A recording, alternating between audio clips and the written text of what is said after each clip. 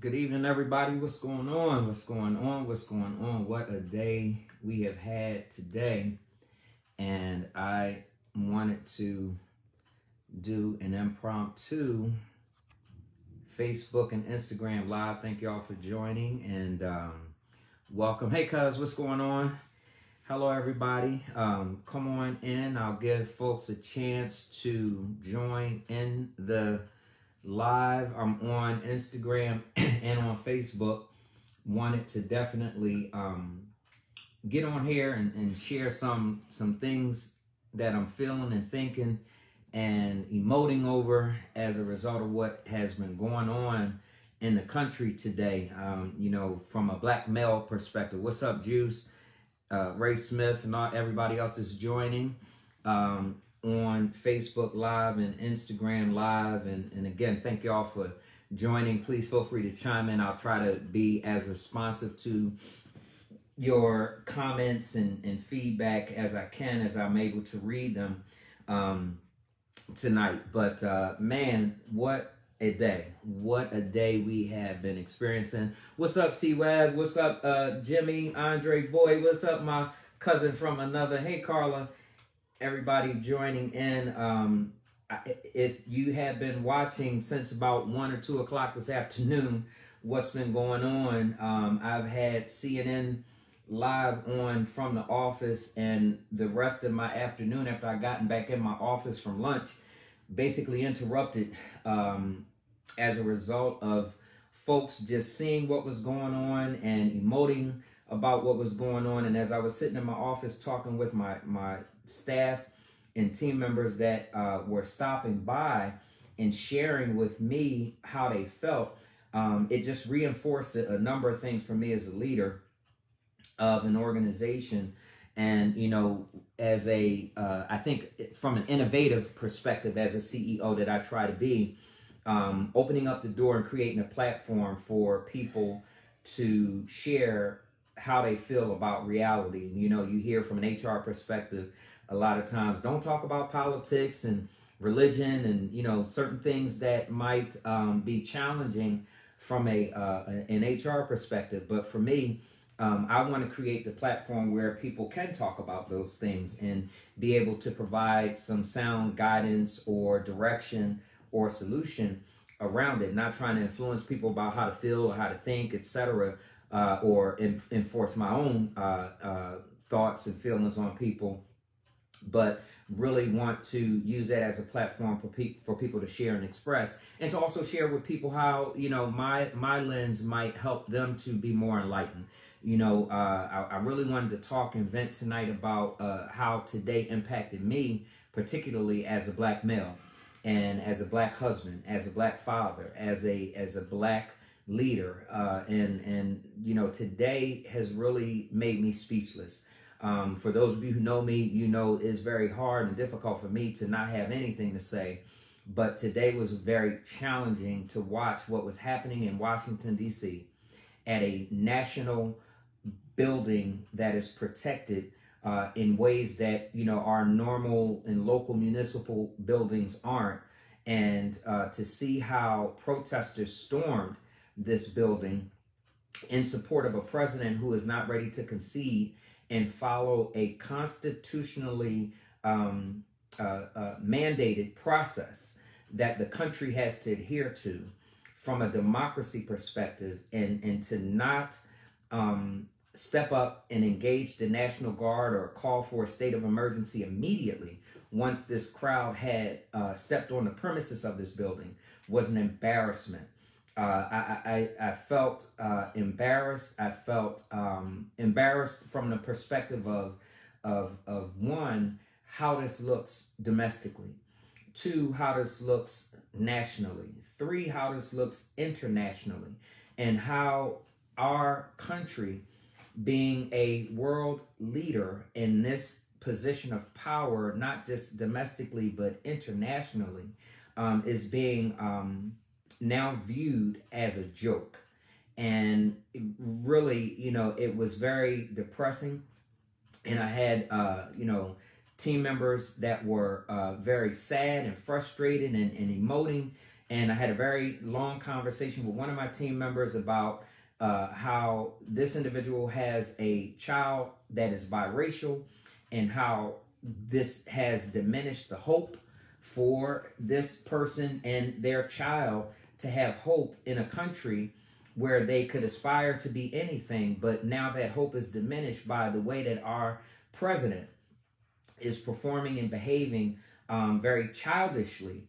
And he is not concerned about anyone or anything other than himself, nor is he concerned about his rights and his rights to leave a good legacy from a diplomatic perspective as a world leader, and to do so with decorum that allows the transition to be appropriate and following the path of other leaders who had to concede or had to leave office or to transition, whether they wanted to or not.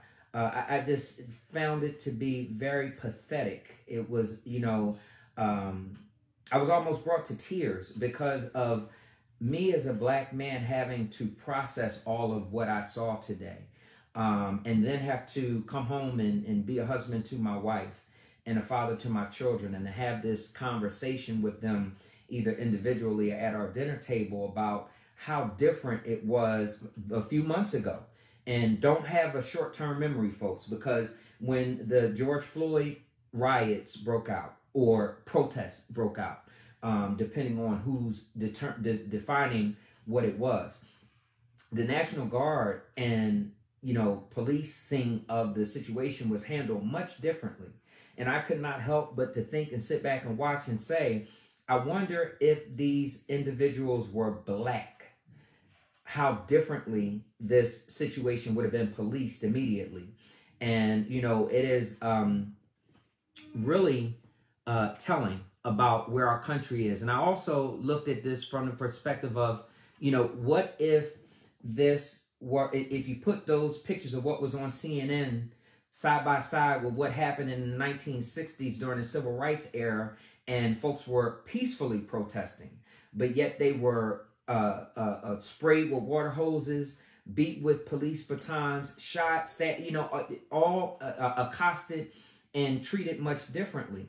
But, in a few months back or a while back, folks tried to scale the fence of the White House and didn't get any further than the fence. But how today were they allowed to get on the premises of a state of a national building at the state capitol, and to not only get on the premises but break windows, get inside the room where the proceedings were taking place, get inside Nancy Pelosi's office, not only to mention that, but then inside the building have someone get shot. And now that woman has died, unfortunately, due to being in and participating in a riot that the president of the United States supported, incited, and allowed to take place without saying a word about how it should have been handled in terms of protecting the citizens of the United States. What does that say to us? And for half of the country to vote for this man and to support him and his platform, what does that say about the people that you and I engage with every day on a daily basis that have the same ideology as this man, support this man, drove miles, because everybody who was in D.C. today protesting was not from D.C. And, that's things that I think, again, as a Christian, I'm challenged because I pray for everyone. I love everyone because the Lord tells me that I need to do that. But when you know that people don't care about you, or see you as an equal, or want the same things for you that the Bible says that we ought to have compassionately and lovingly for one another, and you patronize these people's businesses every day. You work with some of them. Some of them are on your boards and of your organizations, or they fund these efforts, but yet they work in the communities in which we live and serve. It is a very sad state, because where does that leave us? And then to compound that with COVID and other issues that are going on in our community, it really has left me today at a very challenged space. But to God be the glory, because, without the Lord, I truly feel that I would not be able to handle the situation that I am going through. And again, it's very challenging for me. And I can only speak for Jamal, because as a black male, not just what I saw today was very telling, but it really challenges me to do something with what I saw today, and really helps me to try to identify some type of focus around, what happens from here going forward, and what we can band together and do. And just a couple things that comes to mind. I think a glimmer of hope is that the Georgia election results were favorable to the Democratic Party winning the House, or winning their part of the election. I don't know if it's the House or Senate. I can't think right now. But having that control to support the platform of the new administration, I think, is going to be important. But what can we do?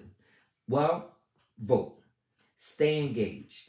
Do whatever it is that is appropriate in your local areas, because, again, real estate matters, and what happens locally is very important about what's going to happen on the national front. And stay engaged. These next 2 years are going to be extremely important, that we stay engaged with what happens in this new administration. And then don't take your foot off the gas, because in the midterm elections, you have to get out and vote. You have to get out and support and pay attention to what these politicians who are opposing what needs to go on, vote them out of office.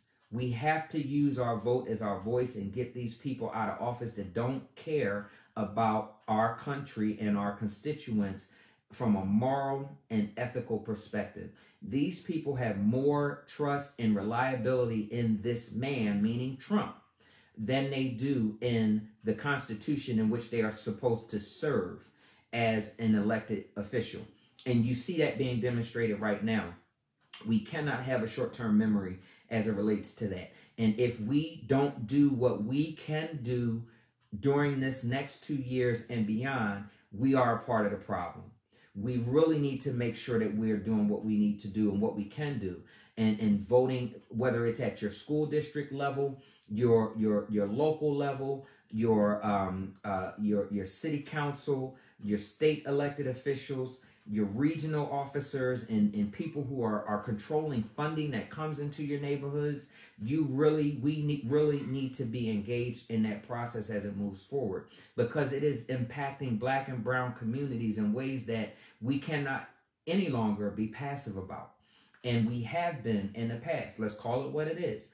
And I'm not saying that from a all of us perspective, but where we do that individually, it impacts the greater number. And if we do not band together around some type of unified platform, or ways to impact change and learn what's going on in our local neighborhoods and communities, and do something about it by voting, but also participating, joining our parent-teacher associations, and going to city council meetings about different things that are happening in your communities, and getting engaged, holding these elected officials accountable for what they are legislating that impact us on a daily basis. You've seen it today in what was happening in Washington, D.C.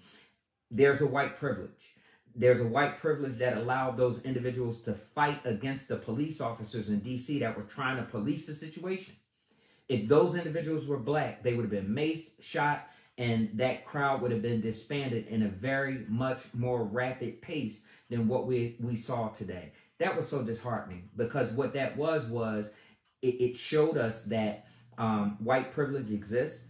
Systemic racism is very prevalent and evident, and that every person, imagine if that was a Muslim group that was out there protesting. Imagine if that was an LGBT crowd that was out there protesting. If that was a group of African Americans that went out there and really tried to force their way into the state capitol.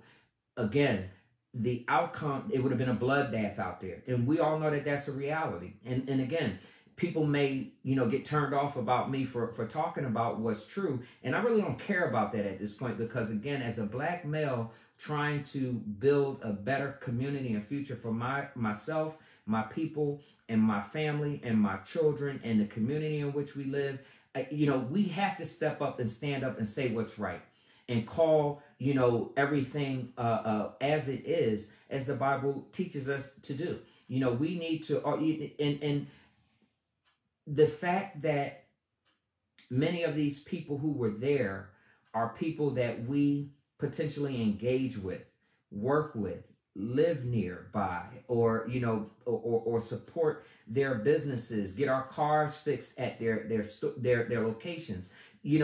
That is so disheartening to me, and it plagues me, because I'm thankful that we saw what we saw today, but I'm disappointed that we saw what we saw today, because now we know who some of these folks are, and can identify them, and know that the issue that we have exists. But yes, Kamar, you're absolutely right, man. It is in the fiber of America's DNA. Again, the Constitution was written by a group of white males, and it was not inclusive of women. It was not inclusive of people of color.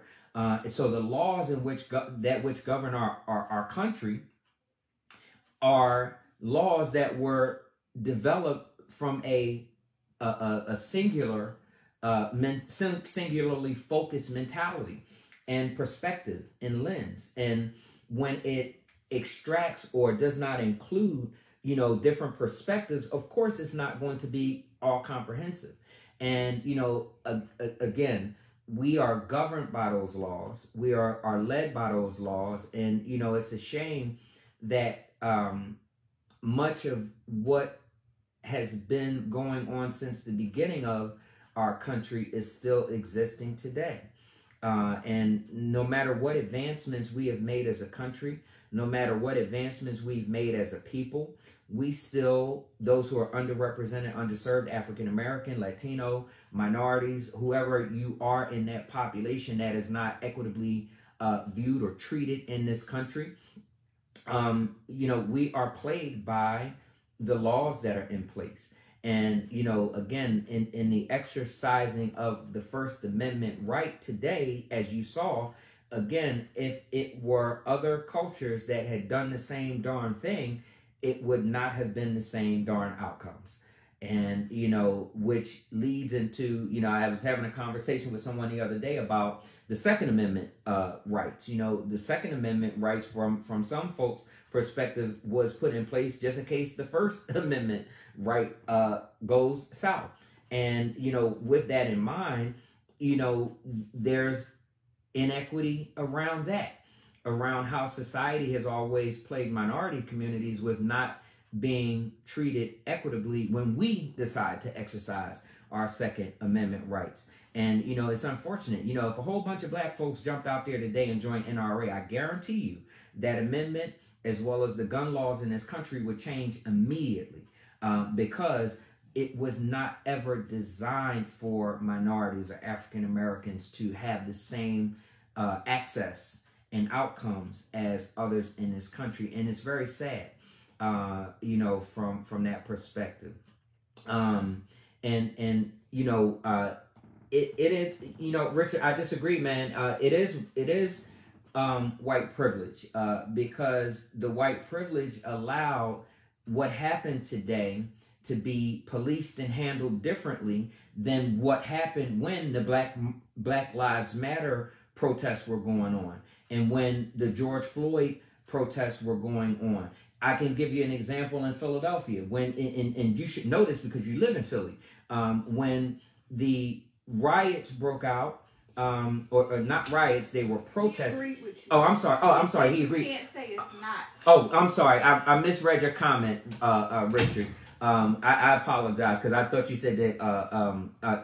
I'm sorry. I misread your comment. But in Philly, I'll give that example still.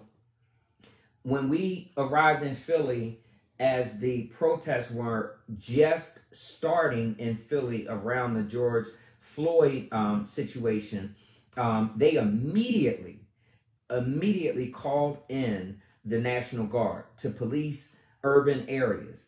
And I had never in my life experienced helicopters flying over at all hours of the night and day, and having military tanks at the corner of every block that we drove down in Philly, and seeing them with military weapons and tanks and things in urban neighborhoods, and police at every corner, fire trucks being overturned, and different things happening in the neighborhood. I was so perplexed at how fast this changed the West Philadelphia area where we happened to be at the time. And to not see that happen just as fast in DC today, it blew my mind, because I'm saying West Philadelphia is not even a national area that is regarded, as the capital of the United States. And they did all of this in our little neighborhood area in West Philly, but didn't do a microcosm of that during the time that I'm watching CNN in Washington, D.C. Embarrassing. How do I explain that to my children? How do I explain that to my team members who are coming in my office and having, emotional reactions to what they're seeing, and as a black man, as a leader, as a father, as a husband, it is, it's a challenge that, I could put no words to. I was getting texts by a number of my friends, and we're going back and forth about, how ridiculous what we were watching was taking place. And again, the ultimate thing that really broke my heart today was that somebody died. A woman got shot in the midst of what was going on. I'm not sure and can't equip or make out whether or not she was a protester. I'm assuming that she was. And irrespective of whether she was or not, no one deserves to die. But this president is responsible for that woman's death, because he encouraged, he incited, he supported, and he did not dismiss or disband or dispel or even call in the resources to protect people. So, that woman's life and her death is now charged to the how much this man has done to create this type of dissension in the office that has been held as such a high regard, both locally, domestically, and internationally. People's reaction to things, I'm not trying to figure that out. I mean, I'm just venting and sharing. I'm not trying to understand why people react the way that they do, or have responded in such a way. Like I said, to me, it is a blessing, because it's telling and it's showing us where we are as a country. It's showing us the character of individuals that we live, work, and play around with every day. And I think, again, what I said earlier is important and key to me. What do we do with what we're learning today? And first of all, are we learning anything from what we're seeing today? And what are we doing? What are we going to do with what we've learned from what we see today? And you're absolutely right. This has been shown to us since we arrived on the grounds of this country. From how we were treated as less than a person, how they viewed us as 3/5 of a person. How do you write a law or even articulate that a human being is less than a human being in the service and in or the fiber of the country that we helped to build and that we supported, but what are we going to do, Kamari? It's not that we haven't learned, but what are we going to do? How do we band together for an equitable outcome? How do we unify around one agenda as a people to build our own economy where we can stand up against what's going on in this country that we know has been unbalanced since day one. And how do we get to a point where we are educated enough to do what we haven't done related to the ignorance that's there? That's right. And equity does not exist. That's why we're having this conversation. As a diversity practitioner as well, that's one of the things that I argued for and against and tried to champion and advocate for in every organization that I work to do this type of work, because of the fact that there is no equity. There's no equity as it relates to health. There's health disparities. The Black community is always beneath other cultures and races and ethnicities because of the fact that the systemic racism exists, and systematic racism exists, and organizational racism exists, and there's always inequity. If you look at it from a workforce perspective, a health perspective, a community perspective, a health outcomes perspective, gentrification, redlining, you name it, Black people, minorities have always been at the suffering end of all of it. But what are we going to do with what we learned, what we know, and what has been going on since the beginning of time? When do we get to a point where we say enough is damn enough? When do we get to a point where we start to stand up and say and do what we need to do from not just a protesting perspective, but from the boardroom perspective, and from being in the conversations that drive change perspective, and doing it in such a way where it has impact, and not just it's the thing that happens for the moment, but not for the movement. And I pray for a day, Aunt Willie, that we can have that. And I don't want to look at it from the perspective that it'll never be. And because again, that's why I get depressed, or that's why I get angry, or that's why I get frustrated, because I feel that it can't happen. But yet I have to have hope that it can happen. And that's what will, I think, be my motivation from a day-to-day basis to try to make something happen. But we can't do it alone. And we can't do it in a vacuum. Right, Ralph, we cannot be afraid to stand up. But you know what makes us afraid to stand up? And I'm going to say this because it's a true reality that I've seen happen too often. We won't stand up in our neighborhoods, in our homes, in our communities, on our jobs, because we fear the consequence. We fear saying something on our job when it ain't right because we fear losing our job and our livelihood. But if we had a support system that said, hey man, if you're doing the right thing and you're a Black leader, we got your back if you lose your job. We're going to keep you and your family whole. We're going to make sure that you're taken care of because you're standing up to do what's right for a greater good for the folks that don't have the position that you have or don't have the voice that you have. And we got you. Absolutely. That's the problem, because we got too much me, my, or mine mentality as we go into that. And, I'm just going to sit here and take what I'm going to need to take from this boss that is, a bully, and treating Black people differently than he or she treats white people, or females different than he treats males. And since I'm in this role, I'm going to stand up and say something, but I'm not going to fear the consequence, because I know that by doing the right thing, that the right things are going to happen for people that I need to step up for, who don't have the voice or the seat or the bully pulpit that I have. And that's the problem. We're too afraid of losing our livelihood, and then there's no safety net for us in our community that we can fall back on that says, we're not only going to take care of you, we're going to stand behind you because of what you stood up for. And that's what we need to create as a community, as a culture, where that is the common practice culturally, and we are able to support one another to be able to make these changes. But it will never happen until we start doing things like that. And we have to stop being afraid. We have to remove the fear. We have to also trust in the Lord with all our heart, leading not up to our own understanding.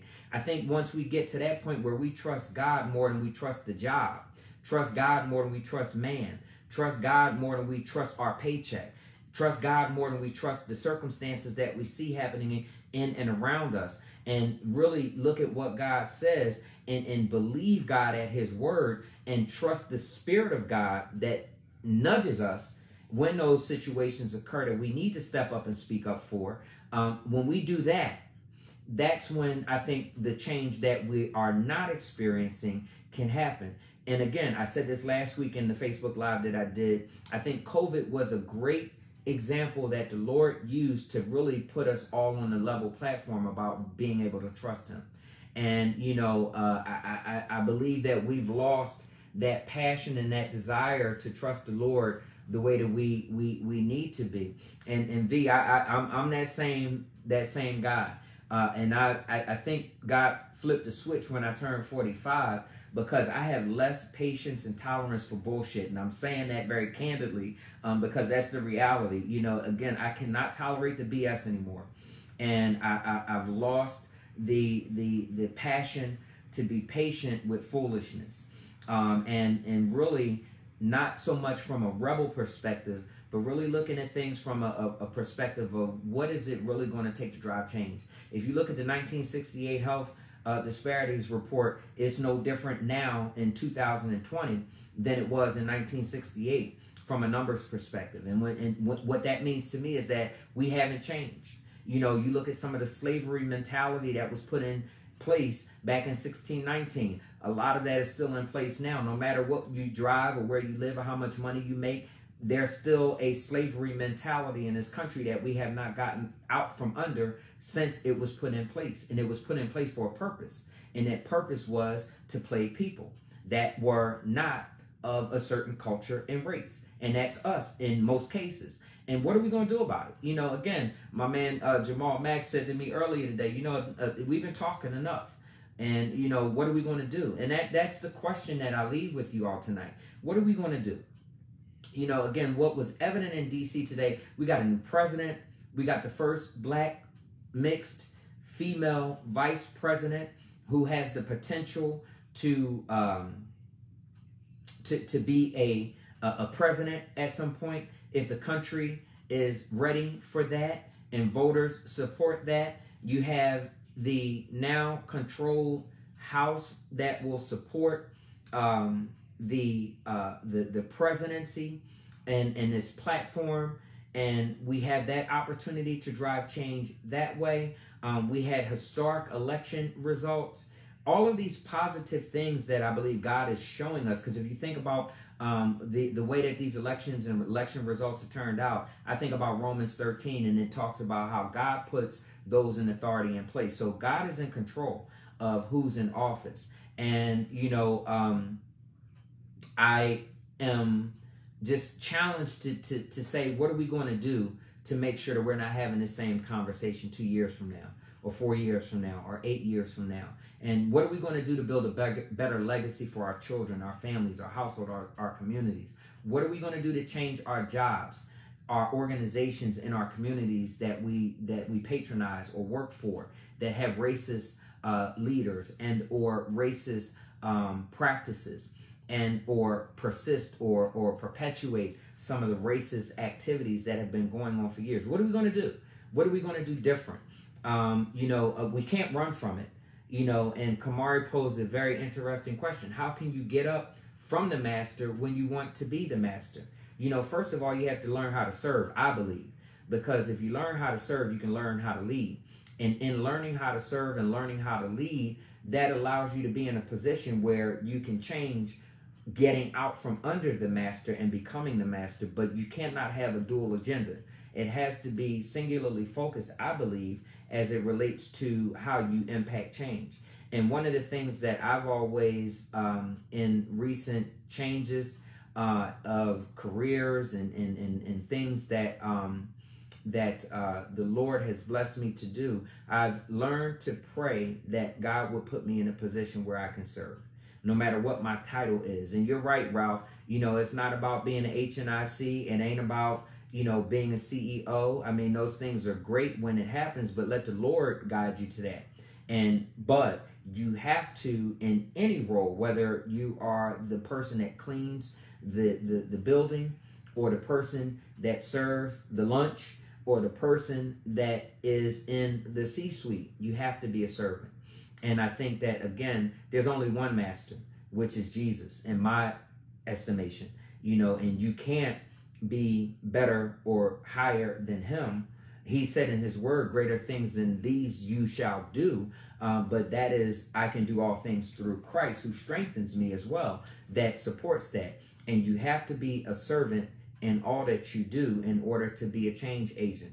And you never know what the Lord will do through you when he's allowed to use you in whatever space that you're in. But I think that once we all get at that platform, that's when a lot of this change that we say kind of negatively won't ever change. That's when it'll change. And that is us really getting to a point where we can humble ourselves and get together on one platform. And that platform is what the Lord's agenda is, to do what needs to happen, and really to trust God for what he is calling us to do in the roles in which we are blessed to serve in on a daily basis. So, Kamari, what you talking about? Then, because that's what I got from your question. But, I think I hear you as well, because it's that competition within the spaces in which we run to try to really hold back the progress of the larger majority versus our individual success. And if I'm hearing you right, and knowing who you are, I think that's what you might have been asking. Well, ask your darn question. And if you're going to ask a question and throw it out there, say what you're talking about, so that we don't have to play the guessing game with you, Mr. EA. So say more about that.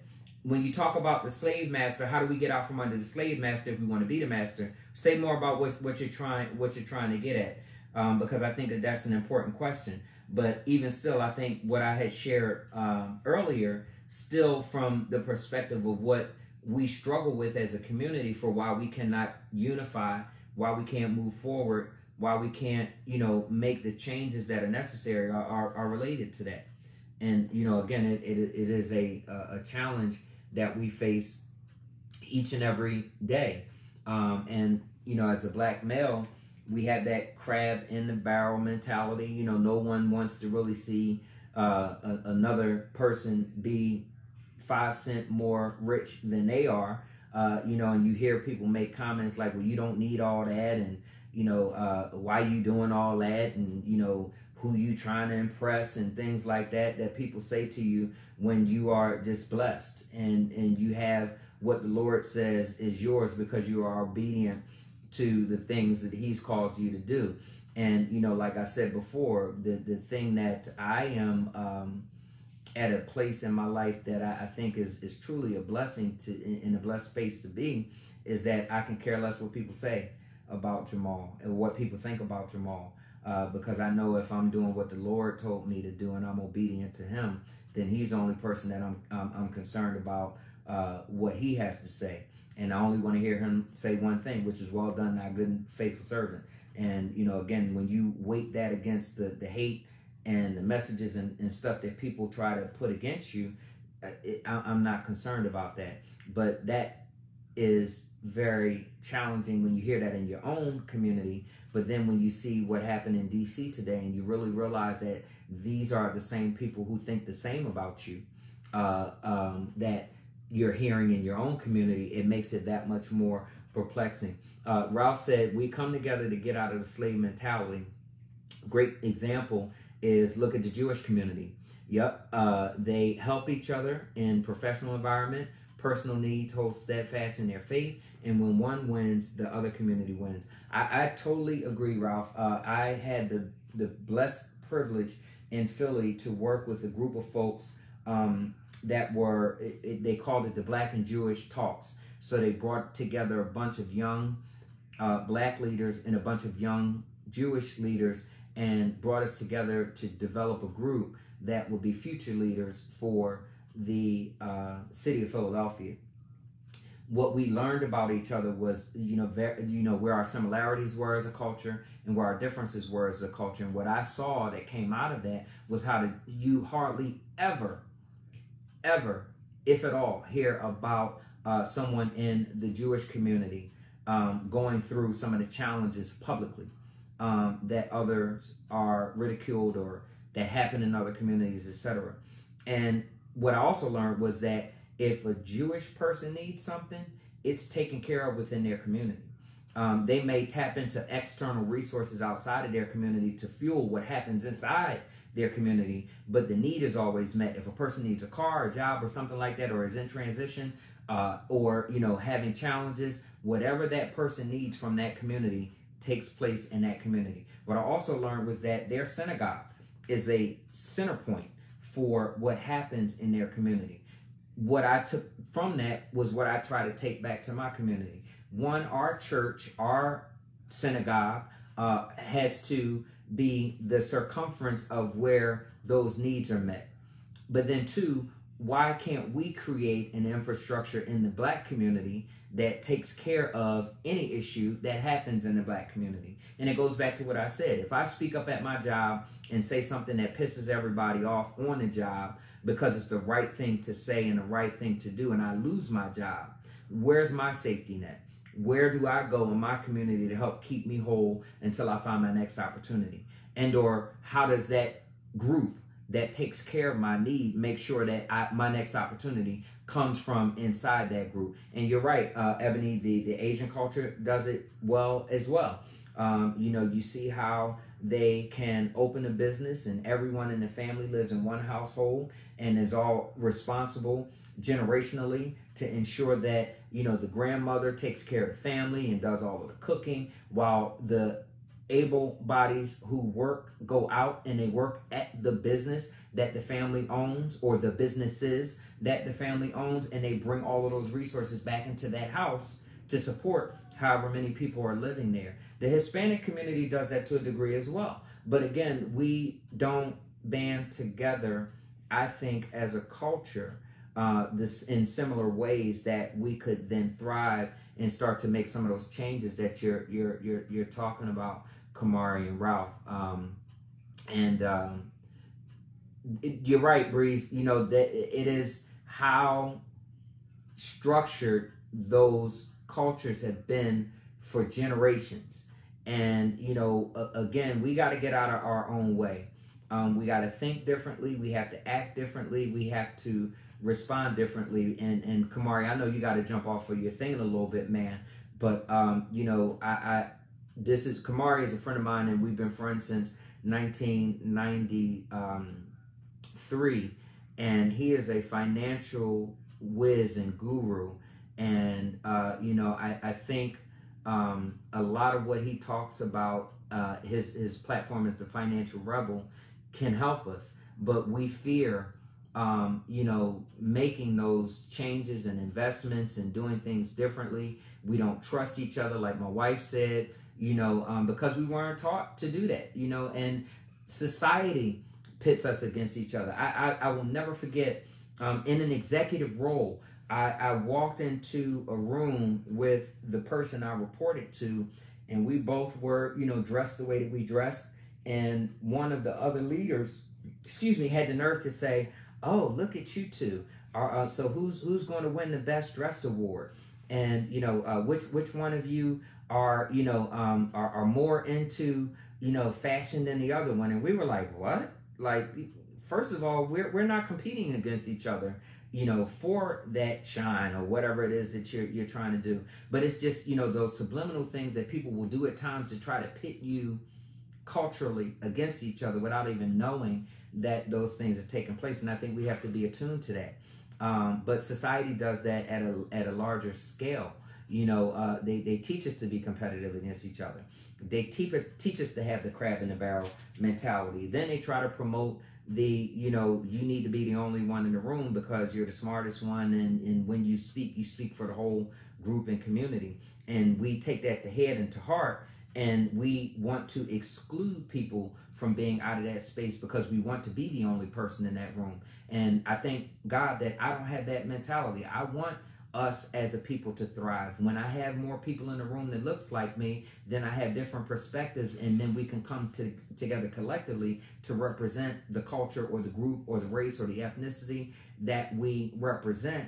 And having more than one person in the room gives balance. Having more than one person in the room expresses diversity. Having more than one person in the room gives strength to the community that has been underrepresented. But we don't see it that way, because we want to be the only one in the room sometimes. And again, I'm not knocking, but I'm just calling out what the realities are. And if that hits a person because I threw a brick in a crowd, then again, you were meant to get hit. But we don't have, I'm sorry, Kamari, right, 1989, longer than that. I said 93. I'm thinking about when we graduated. It is just amazing, folks, that in 2020, it doesn't look any different than 1968 or the early 1960s or 1619, when we see images of slaves with tattered backs because of being whipped and beaten or sprayed with fire hoses because we were trying to make sure that folks had the right to vote. And, it is, again, it has broken my heart today to see that people were able to do things that I believe Jamal Boyd and other black folks that I know would not be allowed to do. You would be planning my funeral if I were one of those protesters that, we went down and did what other folks were able to do today. Not that I would want to do anything as asinine as storm the Capitol building, but if I did, I know that my fate and outcome would be much different. And, what type of legacy are we building for our black and brown children? What type of hope do we give to them and to others that they are not like those folks, but that the country stands against that type of stuff when the country allowed that type of stuff to happen? We do have a big issue with Trust Breeze.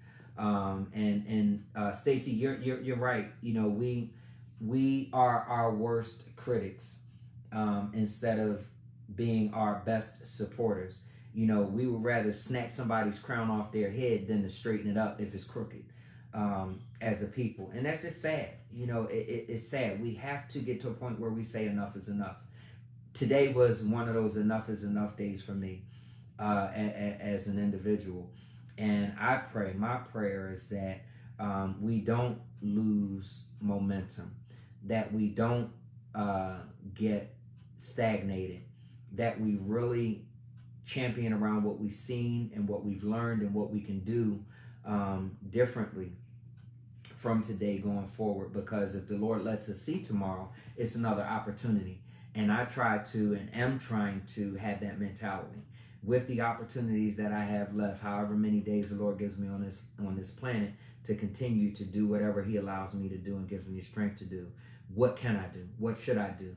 And try to take my cues from Him and pray that He positions me with an opportunity to do something. And like I said, first always as a servant, but then if God gives me a platform and a voice of authority and power, that I don't fear saying or doing what's right because I'm concerned about what my board might think, or what individuals and my organization might think, or what my neighbors and friends might think. But as long as I'm doing what the Lord says I should do, and I'm trusting Him for covering the circumstances and even the vengeance if it needs to be there, that I'm doing what needs to happen and I'm doing the right thing. And I pray that you're challenged the same way to do that, and again, if we can band together and get these resources that we talk about are lacking in our community, I believe everything that we need is in the house. But we don't trust each other enough to bring that together. And we have to get through some of these battles that we fight, not just in external communities, but within our own communities, because that's where some of the biggest challenges occur, around our own people who don't want to see progress happen because they're not progressive, or they're stuck at a place where, they can only see what they saw. And by that I mean, they only know what happened in their family, and don't want to or can't see beyond what happened generationally or familially in their own space to have change occur. And then, we go to work and we face it. We go out into our communities and face it. I had shared with one of my boys, we were texting earlier today. I am licensed to carry and been licensed to carry since I think about 2001. And when I lived in Philadelphia, I probably carried my gun every day because of how unsafe it was. And I was doing events, excuse me, and carrying, money and things like that. And it was just a culture. It was just a norm. I would put my suit on and get dressed and put my gun in my waist every day. But when I moved to Ohio in 2013, in between 2013 and 2020, I probably carried my gun 5 times, and that's probably being generous. But now in 2020, with all of this racial tension and everything else that was going on, I've been carrying my gun at least 1 or 2 every day. And I'm not saying that from a bragging perspective, and I'm not saying that to invoke or bring any special types of attention my way. It's just that as a black male, I feel that I need to now protect myself and my family in different ways that I didn't have to years ago. And exercising my Second Amendment rights as a citizen to do so. And I don't apologize for that. But never have I thought that I would need to have to carry my gun in an area where the quality of life is much different than where I was raised and where I grew up and where we lived for the majority of my life. And that to me is a telling sign, and it's a shame that I have to do that. It's a shame that I have to be at the range once a week or twice a month practicing my skills to make sure that if I'm approached or when I'm approached, that I'm able to defend myself, because somebody might challenge me just because I made that statement, and that's okay. But it's not going to be an easy win. Just know that, But the fact that in 2020 I have to have that type of mentality is embarrassing. It's shameful. It's mind blowing to me because as I get older, I would think that I would need to regress on some of these types of things. But it's unfortunate that that's where we are.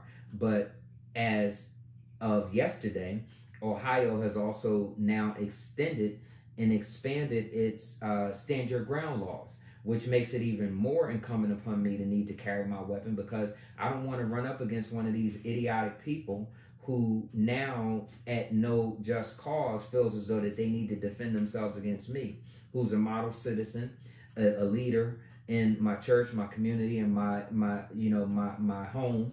And, I'm just trying to make it back home every day. So that's the society in which we live. And today was just so indicative of how unbalanced that is and how more vigilant I and we need to be, and how much more on top of our game and walking circumspect and paying attention to the signs that God is showing us through how these, and I don't want to call people idiots, but they're idiots. Anytime that you cannot see that what you are supporting is not morally and ethically correct, and that you have more trust and faith in a man who is not a model of leadership than in things that are right. And even if you look at it from a constitutional perspective, in the eyes of democracy, the right thing to do is what needs to happen according to the laws that were put in place that put you in office. And when you cannot do that as an elected official, when you can't step aside, when you can't concede, when you can't notice that you've lost, and you're going to do everything to thwart the process, when you challenge science, this man has put so much fear in the country and in the world around being vaccinated against a virus that has killed over 250,000 people and impacted millions around the world. When you challenge science and not step out the way and let people who are much more intelligent than you do their job, how do you support someone like that? How do you show up in numbers in Washington to try and overturn what the country said needs to happen? And when you support that, you're not smart. You can't be smart. You could have voted for him for whatever reason, and I'm not knocking that. I don't care who you voted for, Republican, Democrat, or Independent. But when you support the platform and the games and the just how much of the insanity that this man promotes and exudes, then that speaks a lot to your character. And again, I'm not trying to offend anybody, but if you're offended by that, then again, it should hit you that way. Because again, I'm not saying we all make great decisions about who we vote for, and you have to choose if you're going to vote who you vote for. But when you vote for someone that does not reflect even many of the people that voted for him, he doesn't care about you. He doesn't care about your family. He doesn't care about your culture. And then this Exodus strategy to try and get people $2,000 stimulus checks. Again, don't be caught up in the moment. Think about the last 4 years and how what his presidency has done for you or not. And if you are in that privileged group of folks that benefited from his presidency, then God bless you. But at the same time, what then are the residual impacts of that? And then what does then that say about you, about how you feel about the rest of the people who did not benefit the way that you did from his presidency?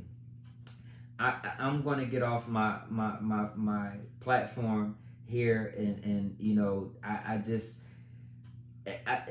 have never in my life experienced such a disappointing day in American democracy and what we've seen displayed here in our country. And I just hope that folks are paying attention to what was larger than what we saw.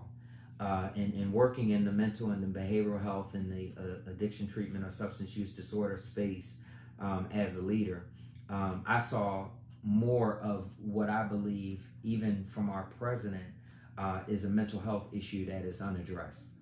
And that's why I pray for him, because even in some of the tweets that he sent out, this man is completely disconnected from reality.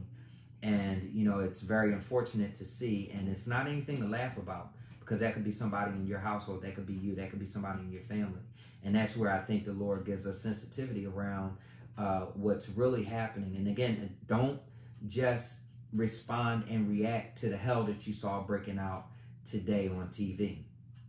Look at it from a grander perspective of what the Lord is trying to teach us about people's mental state, people's mentality about how they view other people who are human beings, who are you know, just as equal as them, but we don't see or treat them that way. Pray for them. Pray for our country. Pray for our leaders. Pray for everyone. Pray for the woman's soul who died today, because unfortunately, you know, she was there to support this man, and the blood of her life and soul is on his hands. And I pray that the Lord will cover him for that. And we have to have compassion, Ralph, for others, right? You know, we have to have compassion for other people, or else this is never going to change. And again, I think we have to see it from the way that the Lord wants us to see it versus the way that we saw it. And when we get there, that's when true change occurs. You know, I pray for everyone who joined tonight. Thank you all for joining, and those that might watch this at a later time. You know, I was just venting. It was no structure, no format tonight. I just felt compelled to share what was on my heart. I'm still a little just baffled, confused, and frustrated, angry, sad, disappointed. A number of adjectives that I'm sure many others are feeling. I don't know what to do from here, but I do know what I am going to do is pray about it and leave it with the Lord and ask the Lord for guidance and direction, because without that, I would be a basket case. I am going to also have me a nice glass of wine and relax. Because I did this, I wasn't able to have a bath and soak and just, you know, meddle in my thoughts.